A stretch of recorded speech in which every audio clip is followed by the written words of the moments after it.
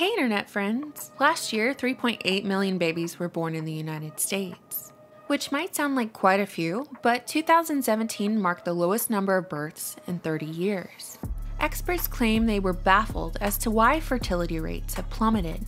So let's give it a go, shall we? If we examine the events of the past and follow the breadcrumb trail to the present, would we arrive at a grim glimpse of the future? Would we observe the health of the 99% being sacrificed for the wealth of the 1%? Or would we see a larger agenda begin to emerge, one that has spanned centuries? The agenda to hijack human reproduction? The agenda of total and complete control? Well, let's see. War, plague, famine. Throughout history, these events have served as a means of significantly influencing the population, but none of these events transformed the family unit quite like the Industrial Revolution, which took place across Europe and America between the 18th and 19th centuries, marking the shift of primarily agrarian and rural societies to industrial and urban societies. Pre-revolution, the family units were production units. Everyone in the household, extended family included, contributed to the family economy. More children meant more production and a more successful family economy, and all of the child care took place within the household. But all of that changed when families couldn't keep up with the production of machines. Therefore, the family economy suffered, forcing mom, dad, and the children, not the extended family, to move to urban areas and work in factories. And this is how families made the shift from being producers to becoming consumers, no longer working for the goal of sustaining the family economy, but the goal then became earning a higher standard of living on an individual level. So while the Industrial Revolution created new technologies and beneficial advancements, the success of the revolution was contingent upon exploiting human labor, forcing families to live in atrocious conditions, thereby altering the relationships between family members forever, with children being viewed as a burden rather than a blessing due to the financial strain.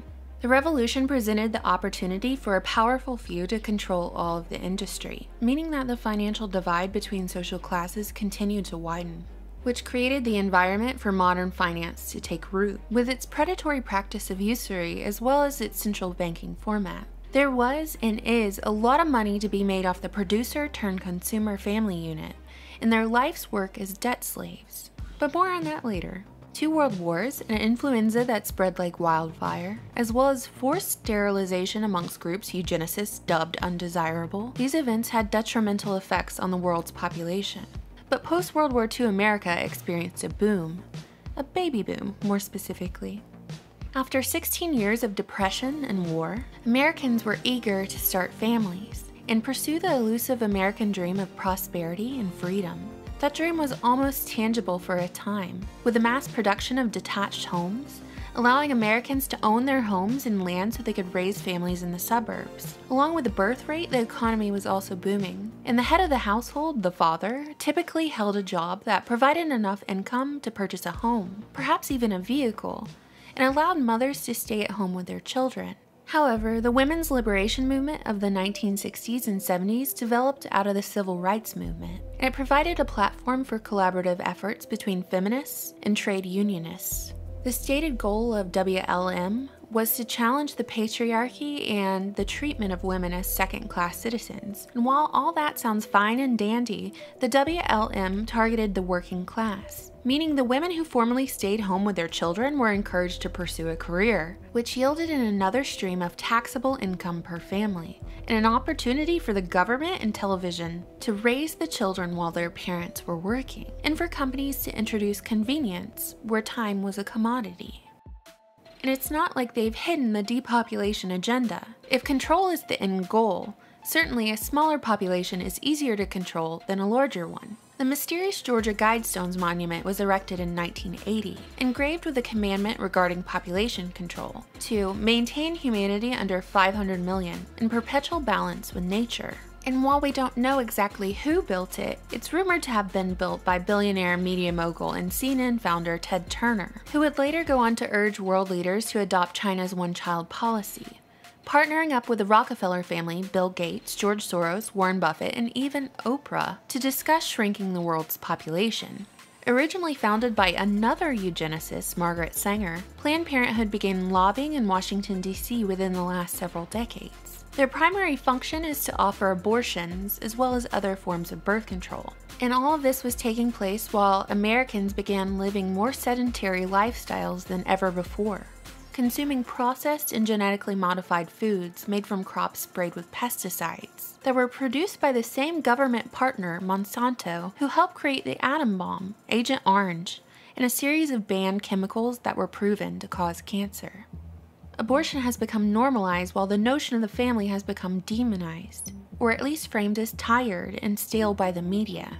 The television programs that were once riddled with storylines that appealed to the average American, showcasing sitcoms starring families, transformed over time, promoting suspended adolescence, sexual promiscuity, narcissism, as well as the bachelor and cat lady lifestyles. Propaganda targeted at women went from offering advice on love, family, and self-care, to glamorizing the concept of the career-oriented woman who waited till later in life to start a family, if at all.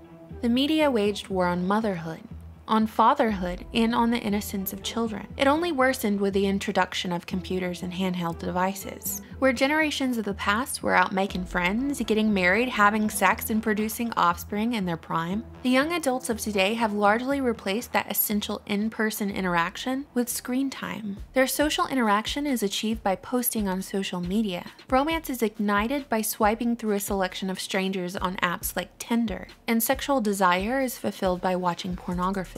And unlike past generations, the type of sex being promoted through our media is not only promiscuity between men and women, but being heavily promoted and on the forefront is the LGBT movement. The rainbow agenda is everywhere. Women, African Americans, immigrants, the LGBT community, these marginalized groups that have sought equality and freedom from discrimination. These are the folks who are always used for propaganda. And the fact is, the main function of sex is reproduction. And you aren't getting a whole lot of reproduction if women are having sex with other women, and men are having sex with other men. Which is not just accepted, which is one thing, but it's intensely promoted. Transgenderism is celebrated, and then all of it is normalized through the public school systems.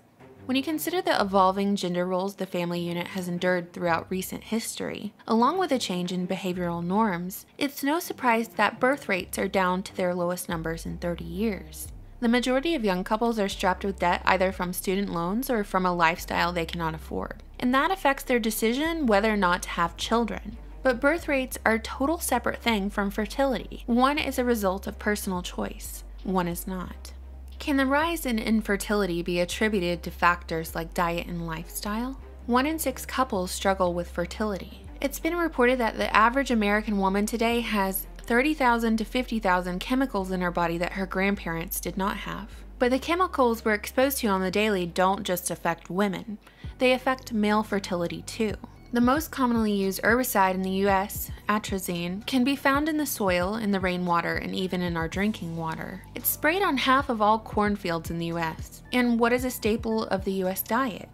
Livestock is fed the GMO corn that's sprayed with the atrazine. People eat the animals, and corn syrup can be found in a number of our processed foods. The EU actually banned atrazine because of suspicions of health problems, but powerful lobbyists kept the atrazine flowing in the United States, even though it had been shown in animals to reduce male fertility by as much as 50%, as well as induce prostate cancer. And female rodents had a high correlation of induced abortions and breast cancer from exposure. But other factors like obesity, smoking, stress, and sedentary lifestyles, these have all been linked to decreases in sperm count and quality. And shockingly, sperm counts fell between 50% and 60% between 1973 and 2011. If we look to the future where widespread infertility persists as an issue, along with the general lack of interest in starting a family, what will happen? More and more children will be conceived through unnatural means like IVF. The fertility industry will thrive, but the rate of reproduction will not be enough to replace the current workforce. But through our media and our entertainment, and even through new products like the Amazon Echo Dot for children, we've been conditioned to accept the idea of robots replacing humans. So much so that robots are now receiving their own rights, normal human rights. If you stare into the abyss with me, the outlook is pretty bleak. If there is an agenda to hijack human reproduction, and we see the plot unfolding in front of us, at what point will we say enough is enough? Let me know what you think, internet friends. You know I always look forward to your comments. Thank you so much for watching, subscribing, and supporting my channel on Patreon. Bye!